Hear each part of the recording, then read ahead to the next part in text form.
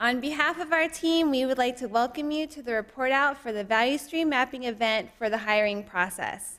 A very special thank you to Health Services personnel in partnership with County Human Resources.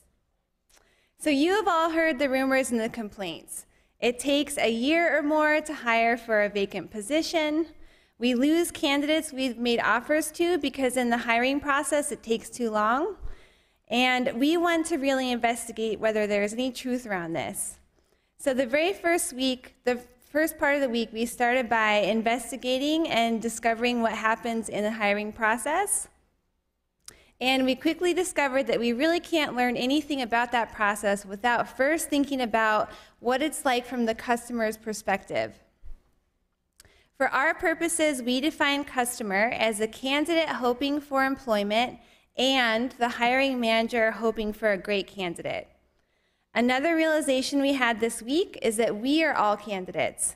All of us are employees of Contra Costa, and each of us has our own story about that journey. So a value stream map, what is it? A value stream map is a visual representation of a process from beginning to end, including the time it takes, the supplies used, and the communication pathways. A value stream map looks at our process from another person's perspective, allowing us to see that with fresh eyes. It's called a value stream map because we look at it from the customer's perspective, and it's all about value. We want to ensure that the service is provided at the right time, meeting or exceeding expectations. The stream is all about the activities required to complete that process, start to finish. And our map is the visual representation of the process and is verified by walking through the process ourselves. Ultimately, though, this is not just a process map. We're really placing value at the forefront. To use an example from healthcare, value added to the customer is any time a patient spends with their care providers with little to no wait time to receive that care. We can also add value to systems by viewing the system from our customer's eyes.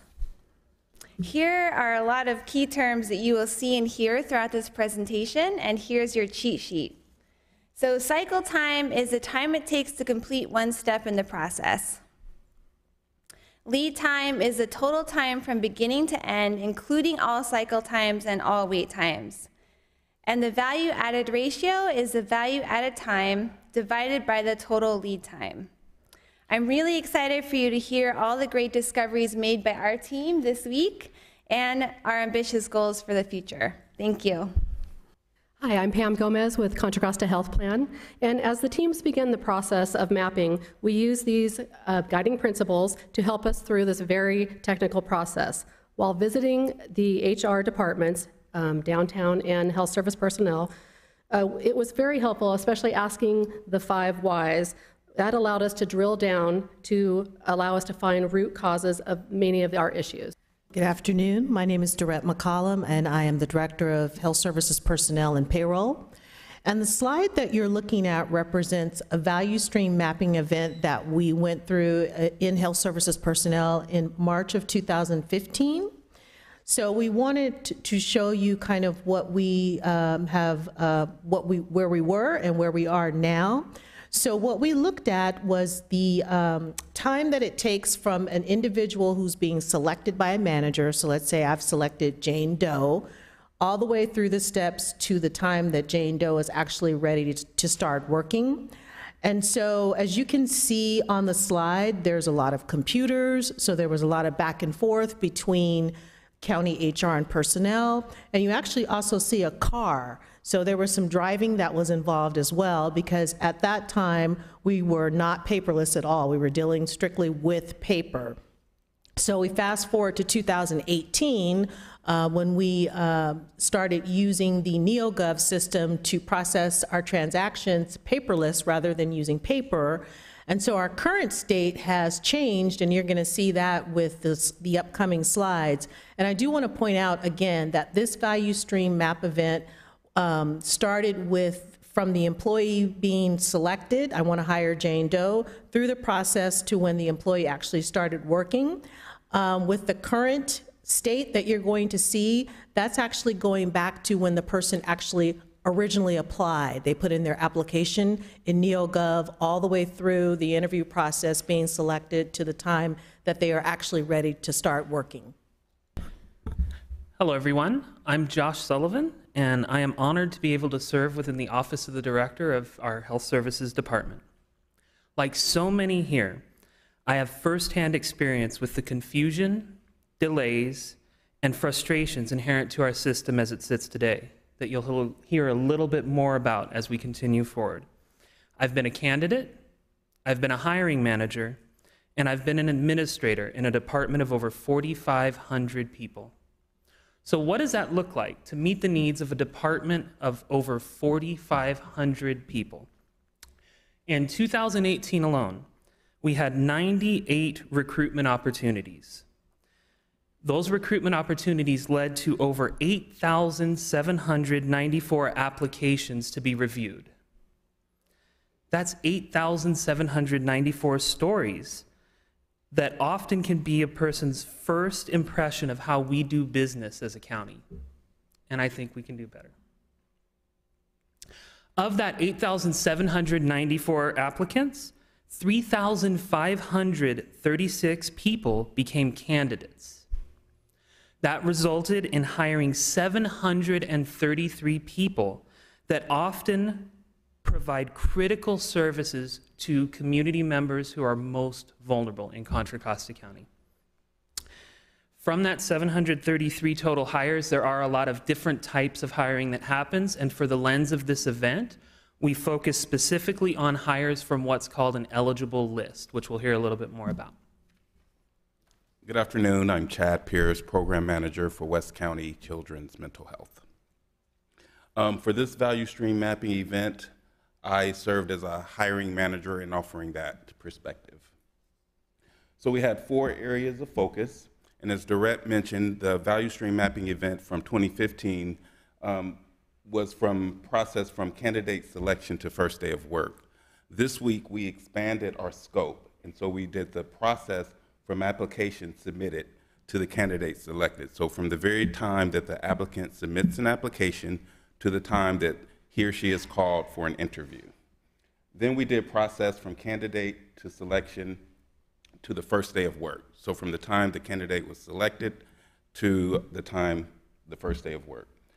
That process also included the background clearance and credentialing process. And finally, we looked at data. The data included each step of the process, how long it takes to complete each step, and then the waiting times between those steps of the process. Hello, my name is Sherry Shipley, and I'm from Health Services Personnel. So we went in groups to see, or we contacted by phone, the departments involved in our hiring process. We observed, interviewed, and asked why. To be respectful, we explained in advance that we were there to evaluate the systems and not the staff's performance. Here's some pictures of us doing our interviews and observations with the main HR, Health Services personnel, and interviewing a newly hired employee. Good afternoon. I'm Shannon Latner Beasley. I also work within the Office of the Health Services Director on Career Pathways. What you're looking at now are some of the direct quotes from the interviews that we conducted with candidates as well as the hiring managers. And we wanted to do that so that we could also bring some authenticity, their stories and perspectives into a process where there are primary stakeholders. So for the candidates, we saw some themes. I'll just read a couple so you can get an idea of what we were hearing. The first one says, because of the process, our candidates can feel like the scum of the earth, and it feels like the county doesn't want us. So just based on some of the initial interactions, we could hear some devaluing as well as misinformation. And then also the final one on that one says, there should be clarity about the steps and where you are in the process. I didn't want to interrupt by checking in. So by giving better information, we're hoping to also empower our candidates. We also talked to the hiring managers. And here we saw themes such as we're losing money from funding grants that require us to hire staff. And then finally, we lose people because they can't wait that long. So what we're really hearing is that the relationships that people are starting to make from hiring qualified candidates to perform critical services in our communities, those are also delayed, and we're not able to get moving on our directives to serve very vulnerable communities. Thank you. Hi, my name is Kathy Caudell, and I'm the clerical supervisor at Health Services Personnel. On our observation visits, we use various tools to gather data. One was called a spaghetti map, where you draw a line where the staff walked from one area to another carrying out their various tasks. As you can see, it ends up looking like spaghetti. Another tool we used was a time observation form, and we used this to time the steps of each process, get the data that we use to create the various different mappings, and you'll see that in the rest of the presentation. Good afternoon, I'm Gina Soleimani. I manage the medical staff office. During our event this week, we created a current state map for health services personnel and central human resources to better understand the entire hiring process. This allowed us to find possible defects, such as redundancy, processes or forms that may not be needed, or that could be done at different steps that would allow us to decrease the amount of hiring time during the process. Thank you. Good afternoon. My name is Matt Kaufman. I work with Contra Costa Health Services in the Hazardous Materials Division. We created a current state map, and it identifies all of the steps in our process from the date the person submits an application to the date that they walk through the door and start working. And we identified 16 individual steps that it takes for that person to go through. And in particular, there's 9 steps from the point that we choose them as a candidate to the point that they start working here with the county. Once we've identified those steps, we identify the time that it takes to go between step 1 to step 2 and so on. And we identify that as essentially wasted time in the process. By doing this, first of all, we can see how confusing it is, not only for us as managers that are hiring, but also for candidates that are going through the process. But it also allows us to engage in a conversation about where the waste actually is and possible ways to remedy it and solutions to those. Hi, I'm Rachel Morris with the Emergency Medical Services Agency. So while observing the steps that you just heard about that come from the current value stream map, we learned a lot. The process, yes, it is often long. I think we all know that. That's why we're here. And the system can be very difficult to navigate, both for hiring manager and candidate. That was a repeat theme that we heard wherever we went, wherever we observed. That was something we heard. This really came into play for me when I was sitting in the room talking about this, that I got an email from a candidate that we had offered a position to in my division, and the email was basically, I'm so excited to come work for Contra Costa County, but I don't know what to do, and I don't want to miss anything. So that really brought it into play for me, why we're here, why we're in this room, why we took this time to discuss this, because we don't want to miss this candidate either.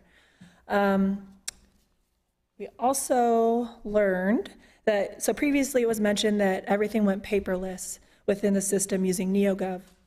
However, credentialing is still very much a paper-based process, and the credentialing also happens in multiple sites. So since it is paper-based, you have time going back and forth between different sites for the credentialing, which extends the process.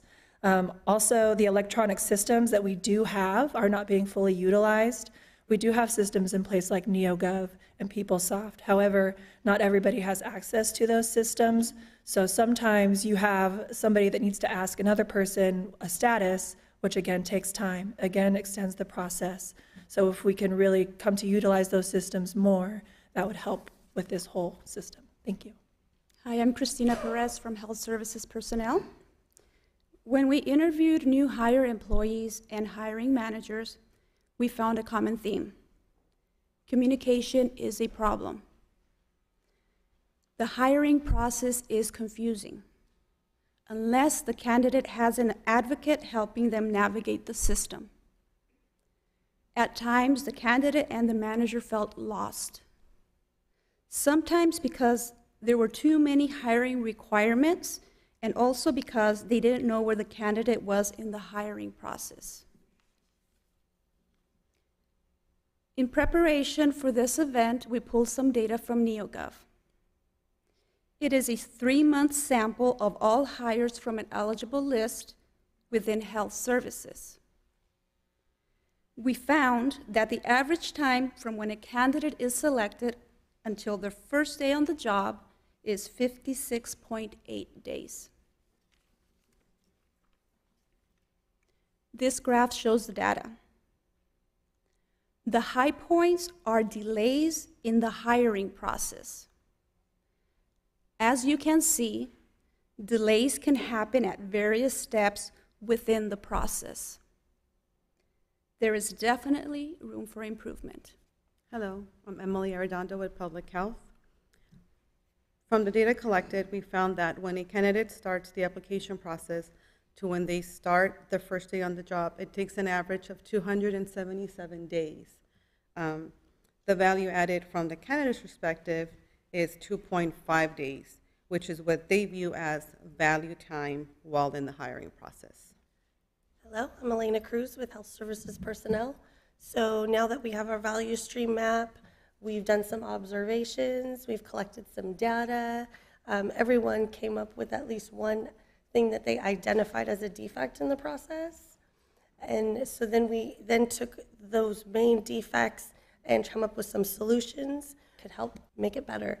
For example, the hiring process isn't clear to the managers or the candidates, and getting the managers some training, making them the new liaisons for the hiring process, and develop a checklist that they can provide.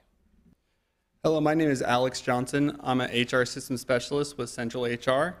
I served on the data team, and I was a subject matter expert for NeoGov, our applicant tracking system.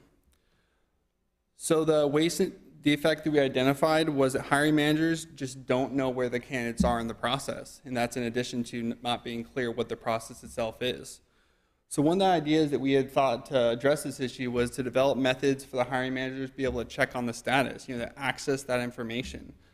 And a way to accomplish this is to provide direct access for the hiring managers to look into NeoGov to see where the candidates are in the process. If they did have access, they'd be able to use the dashboard within NeoGov to check on the process themselves and also help facilitate that hiring process with the candidate, make it a better candidate experience. Another defect we identified was that information needs to be entered into the system multiple times and into multiple different systems.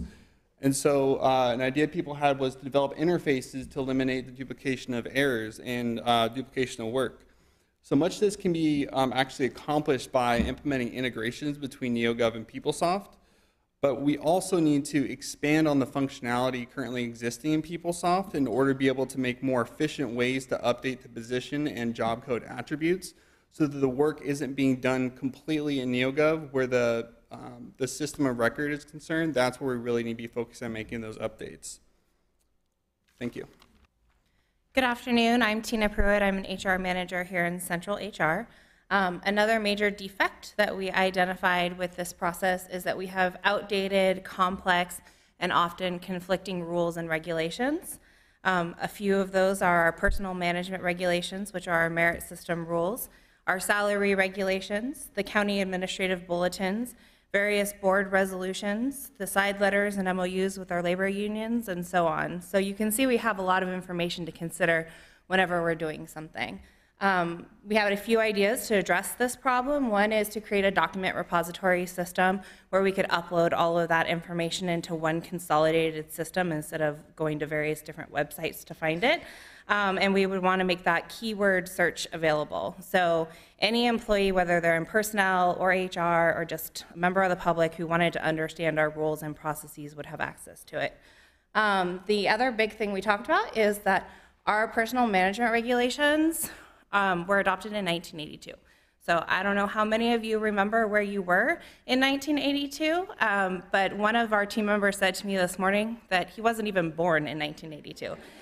A lot of our county employees fit into that category, and so it's time for us to kind of look at whether or not those rules are still applicable in 2019. So we've made some revisions, but a lot of them don't make sense. I'll give you a few examples. We have a rule that says that candidates on the eligible list cannot have tied scores. So we randomly throw a dice to determine who's going to be ranked higher on the eligible list in Excel. But we also have current employees that apply and compete through a competitive process to advance their careers within the county. And then because we have salary compaction and our salary regulations say that anything within a certain percentage is a transfer and not a promotion, we tell these employees that worked hard to advance their career that they're being treated as a transfer. We also use a one-size-fits-all approach to our recruitment efforts. We have a requirement that we have one active eligible list for any particular job classification, but sometimes the attributes and requirements of different jobs vary, and we're forcing managers to use a list that's not relevant to the needs for their position. And then finally, we want to reduce and eliminate all the different special rules that only apply to certain circumstances. So for example, we have deep class resolutions that give certain sets of rules for one specific class. We also have a rule of 50 certification rule for our clerical recruitments, which makes that process very cumbersome to administer, and those lists take a long time to even just certify out. So if we can reduce and eliminate all of those special exceptions, that'll speed up the whole process and give us a standard work that is easier and simpler to understand. Thank you. In our observation of occupational health, we found some possible defects. One that stood out was the lack of available appointments.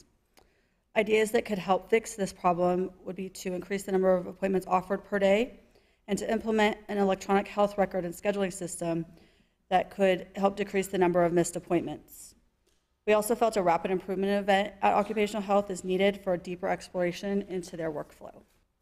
Hello, I'm Dora Regalado from Public Health. Now that you've heard our findings, our current state, some defects, some waste, some areas of improvement, we've recognized as a group that one of the biggest areas that we're missing from our current hiring process is the human aspect. I think some way along the way we forgot that finding a job, looking for a job, is a very personal process. Given all this information, we've created a future state vision, and it is my pleasure to read it to you. Our vision is to develop a person-centered hiring process that is efficient, timely, transparent, and data-driven, contributing to Contra Costa Health Services being a preferred place to work in the Bay Area. Hi, good afternoon. I'm Marissa Elliott. I'm the new nurse manager for the Occupational Health Program. So I'm going to introduce you to the value stream map for our future state. And based and in keeping with our vision statement that Dora just read, we are trying to be more focused on being candidate-centered. So as you can see, there are about half the number of steps as our current state, and there's much less time, which I'll get to in a minute. Some highlights of the things that we are proposing are a more user-friendly system where we can match the talents of an applicant with an actual job versus them having to go in and select, we could possibly select with their qualifications. As was mentioned before, a possible support liaison or navigator, a person that could walk them through the process, whether that be a person that's internal to personnel or a person that's in the department where they're going to eventually work. That would also include allowing them to have access to see the status of their application. So if they had the ability to go in and view where they were in the process, and that was the power that they had, that might also help eliminate emails and communications that they get from about 6 different locations currently. And lastly, we are proposing a pre-boarding visit or encounter that would include all of the stuff that they need to have done prior to being on board on the same day. So fingerprints, I-9, physical, farm test, labs, x-ray, treadmill if needed, possibly in the same day. It's showing you the value stream would change from, I don't know if you remember, an average of 277 days, which it is currently, to an average of 65 days. Good afternoon. My name is Noelia Gutierrez, and I work in the Office of the Director. In 2015, I found out that my role in banking was going to be eliminated. I was worried about becoming unemployed and applied for an entry-level position with Contra Costa County. It took 4.5 months from the day I applied to the day I started working, which worked out for me because I had to work until a specific date in order to receive my severance package. But when I received my first paycheck, I was disappointed to see that I was earning much less than what was on my offer letter. So then I questioned my decision of accepting this offer over another higher-paying banking job. This week, we interviewed recently hired employees and found out that they had a negative hiring experience, which led them to feel undervalued and frustrated. We need to set the example and provide our future employees with the same respect and experience we would want them to provide our patients and the public. So we came up with this AIM statement to improve the candidate experience by reducing the length of time from application to start date by 30% by implementing metrics to measure candidate satisfaction by November 30th, 2019. Thank you. Good afternoon. My name is Randy Sawyer, and I work in the Environmental Health and Hazardous Materials Division. So we take the aim statement and we put together what's called a driver diagram. Basically, what this does is assist us in achieving what we set out in the aim statement. So we set up some primary drivers, which you can see here, like person-centeredness. We've talked a lot about a customer, looking at the customer and how we can make it a better experience for them. Clear communication, efficiency, and metrics. Then we developed also secondary drivers, which go to assist in achieving the primary drivers. And there are transparency, standardization, simplification, training, technology, and accurate data. So you can see there's arrows going from each of those secondary drivers to the primary drivers. And you can see to get person-centeredness, you need to have transparency, you will need to standardize things, you need to make sure it's simplified so they can understand what it is, and you just need to work with them in such a way that it works as we move forward. And you have clear communications. You also want to get clear communications. You want it to be transparent. You want it to be simple. And you also, again, want it to be standardized so you're not getting different communications from different people about what to do. And then we also have efficiency, technology to help us with efficiency, standardization help us in efficiency.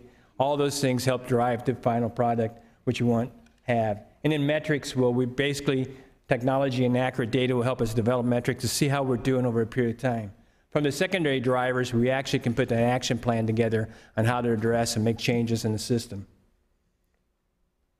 So our next steps, we need more mapping for specifically for the first portion of the hiring process, from the time they apply to the time a candidate's chosen. So we need to have more mapping for that. We also want to do rapid improvement events for occupational health, candidate communication, credentialing, applying, ranking, and post-selection. I am Erica Jensen. I'm the assistant to the Health Services Director. We wanted to say some thank yous to the people who helped us this week. So it was a long week. We were all over different parts of the county.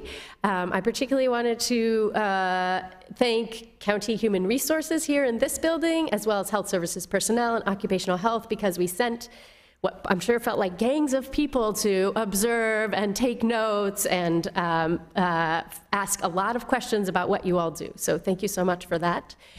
We also had some specialists who we called upon for particular questions that were very helpful.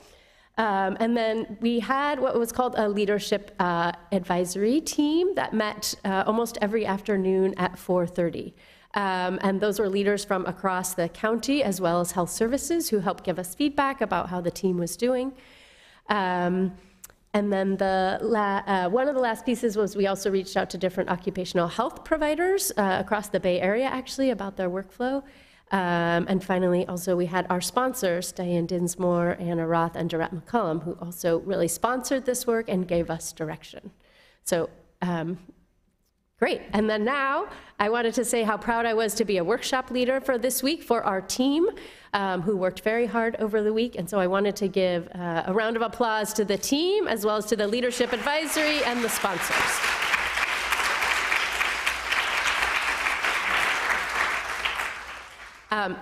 We brought some of the work so you could see. We had a conference room full of flip charts and Post-its, so we brought some of them here, and the team will stay around after if people want to ask any questions about that.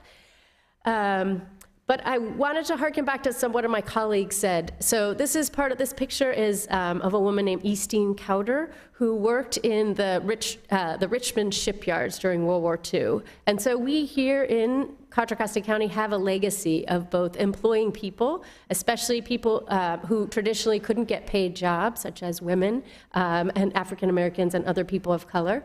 And these shipyards used also, so they employed almost 60,000 people and the city of Richmond grew during that time. So the employment really changed the face of our community here in Contra Costa. And these shipyards were also all about improvement and productivity. So initially, the industry average to build a ship for World War II was 230 days. You'll notice that's less than the time that we currently have to hire someone. They improved that productivity to around 45 days, and actually one of the shipyards in Richmond got it down to less than 3 weeks to build a full ship. So we here at Contra Costa have a legacy of employing people, we have a legacy of improvement, and we also have a legacy of equity. And employment contributes to people's health.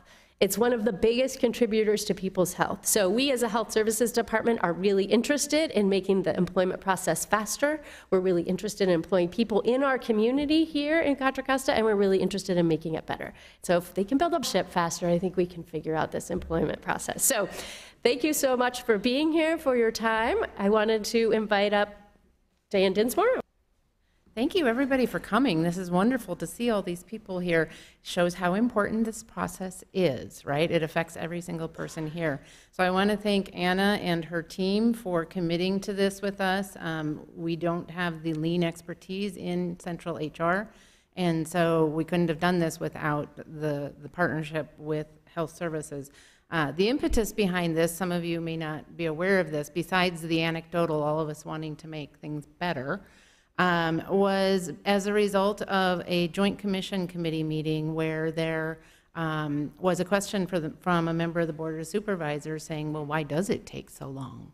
And there was some discussion about it and the impact of that delay in our ability to actually fulfill our mission as an organization.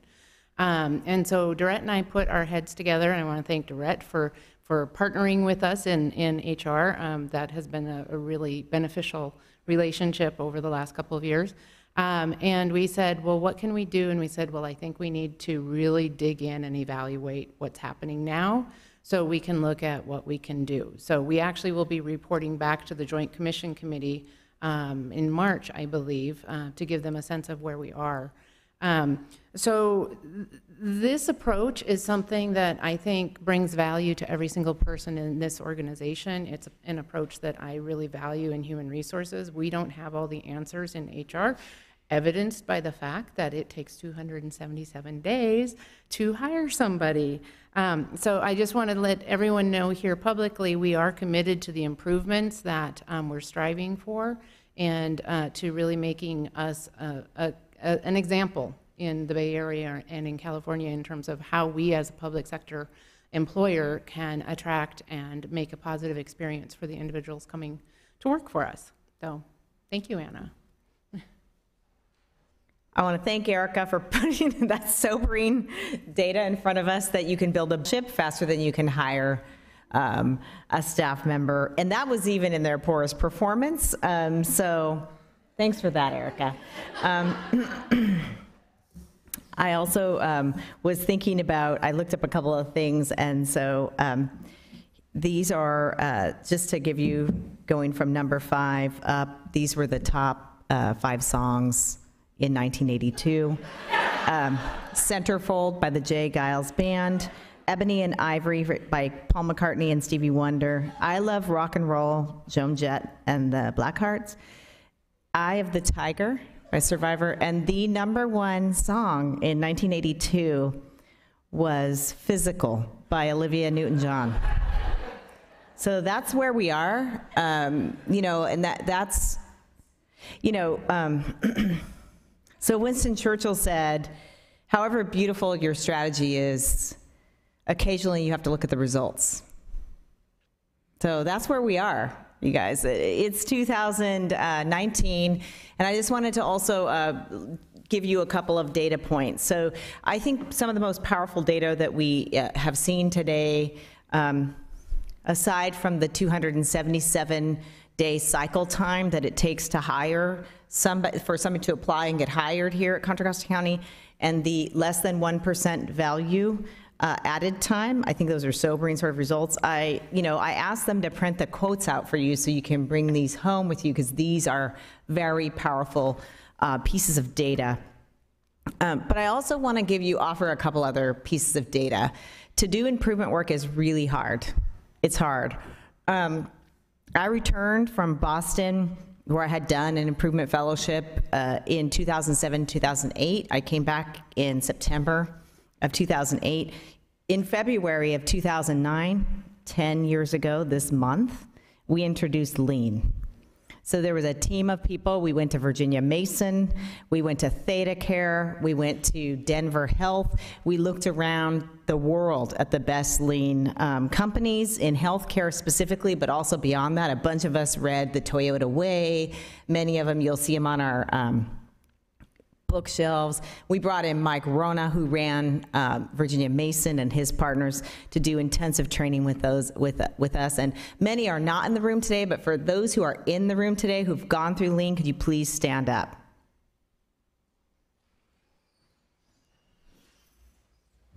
So these are some of the people, and some of them I know went to Theta Care also in February, which is, if you don't know, that's in Appleton, Wisconsin.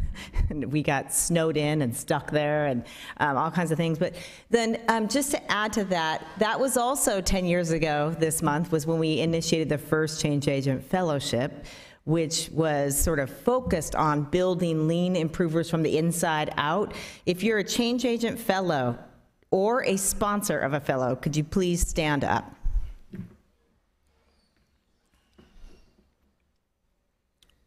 Okay, so just to say, this is a small sampling of the a large breadth of people working across the health department, EHSD, and other departments here in the county.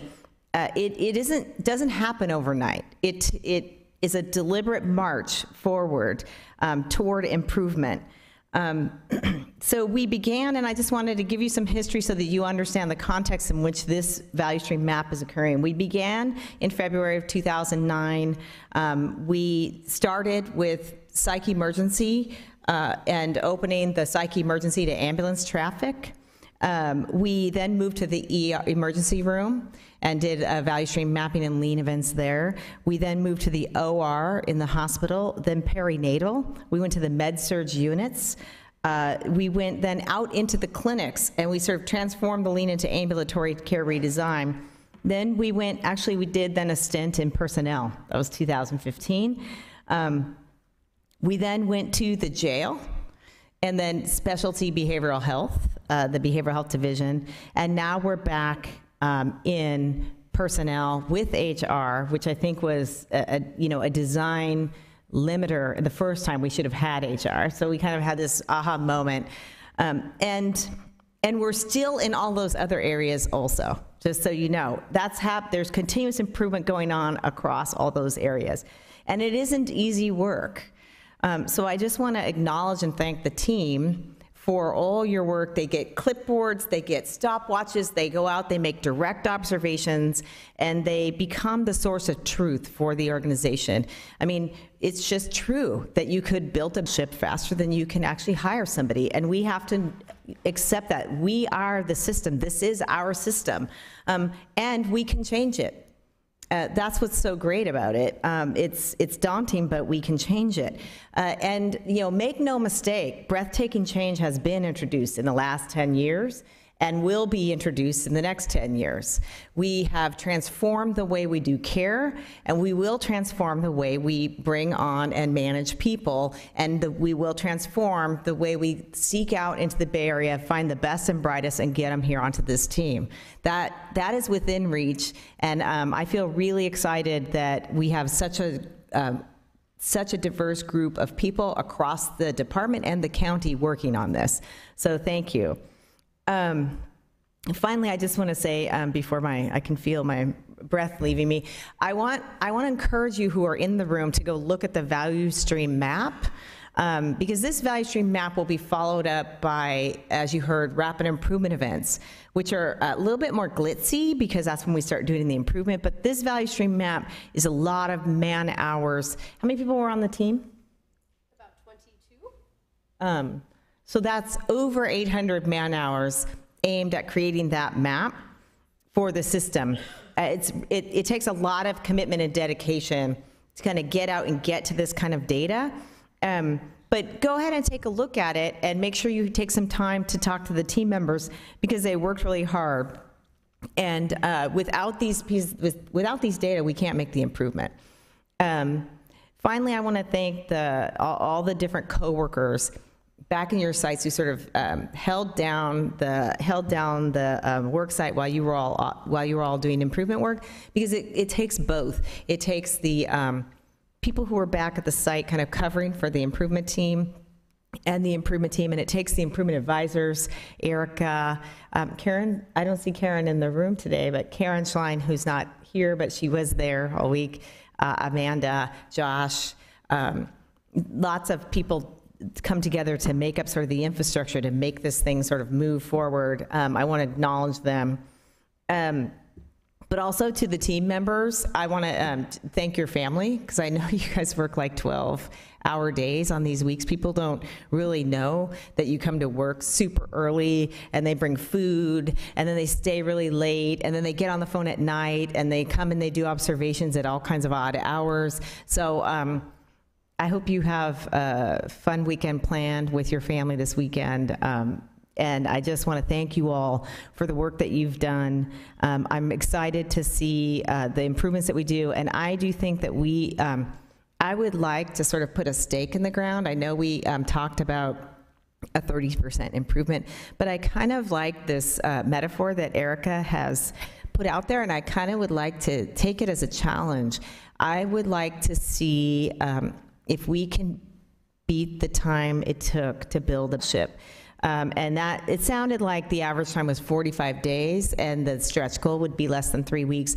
And I do think that that would be a worthy goal for the people in our community and for our system. So I'm gonna throw a little challenge out there to the team that I think that we should go for bringing on a person faster than it takes to build a ship. So thank you so much, you guys, for all your work. I look forward to the work ahead. Thanks.